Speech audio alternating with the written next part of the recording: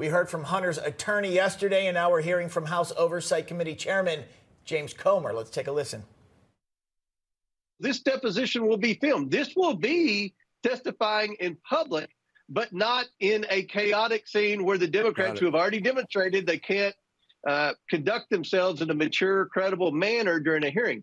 So we expect the deposition, then we'll have the public hearing that everybody wants to have. We have hundreds of questions that we need to ask Hunter Biden. You can't do that in a committee hearing.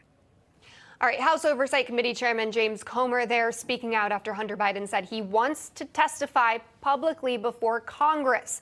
But Republicans are refusing that request. Congressional correspondent Alana Austin is live on Capitol Hill with more. Alana, why are they refusing this? Hi, good afternoon, Christina and Bob. And this is an interesting moment taking place here on Capitol Hill. Abby Lowell, the powerhouse attorney for Hunter Biden, is saying he wants to testify. Hunter wants to be here on Capitol Hill for that December 13th deposition, but he wants it to be out in the open. And here is a portion of the letter he sent to Chairman Comer to answer your question, Christina.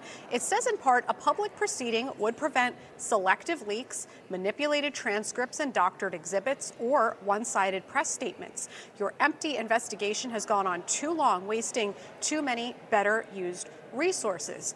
And breaking news, we have also just learned, a source familiar tells me that Majority Whip Tom Emmer told the House GOP conference that there could be a formalized vote for that impeachment inquiry coming up in the next several weeks.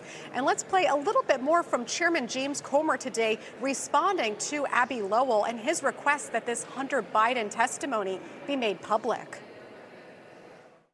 We expect full compliance with our lawfully issued subpoenas. No one is above the law, even if your last name is Biden.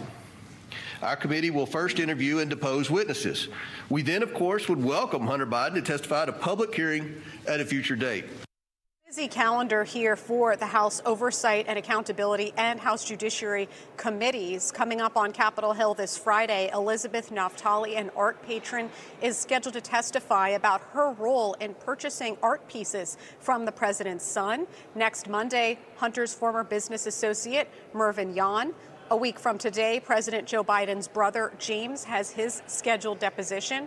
Thursday, top Department of Justice prosecutor Leslie Wolf is expected to face questions about her role in the federal Hunter Biden probes. December 13th, Hunter Biden, of course, is scheduled to testify. Then December 15th, George Berger, Hunter's art gallerist. And December 19th, Eric Schwerin, another one of Hunter's former business associates. And House Judiciary Committee member Virginia Congressman Ben Cline says he thinks there is a lot of interesting information and evidence to warrant a potential impeachment inquiry against President Joe Biden.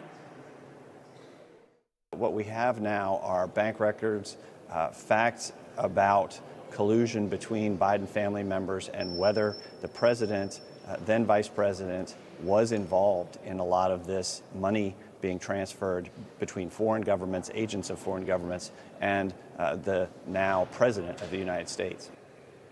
And the House Oversight Committee is still working to reschedule Rob Walker. He's another one of Hunter Biden's former business associates, and we first brought that news to you that he would not be testifying this morning on Capitol Hill as originally scheduled. And Christina and Bob, I also reached out to Abby Lowell, of course, Hunter Biden's attorney here, to see will Hunter actually be here on December 13th to testify or not. There are some potential legal ramifications there if he does not show up. And I haven't heard back yet today, but we'll keep you posted, of course, if we do hear a response. Certainly could get interesting. Alana Austin, thank you for that report from Capitol Hill.